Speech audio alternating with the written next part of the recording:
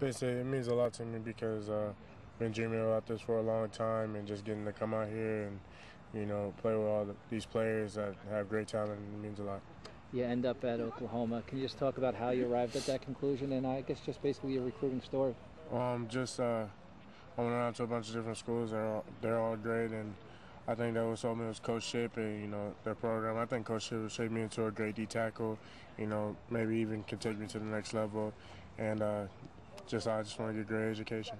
And ultimately, when you do get on the field, what kind of player can the Sooner fans expect to see on Saturdays?